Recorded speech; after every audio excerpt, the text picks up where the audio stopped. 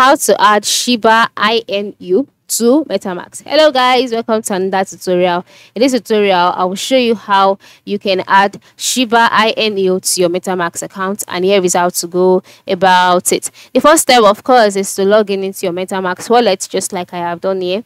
And then once you're logged in into your wallet, you can see Metamask, you can see the accounts, and then you can see some options like buy and sell, send, swap, bridge portfolio. Now, once you can see this, the next step is to move to the lower part of the screen where you can see the option import tokens and just select it. So after selecting import tokens, you'll be taken to the page, a box will be displayed actually, and then select custom token. Then in the token contract address box, just left click and then paste the custom token for the Shiba account that you have already.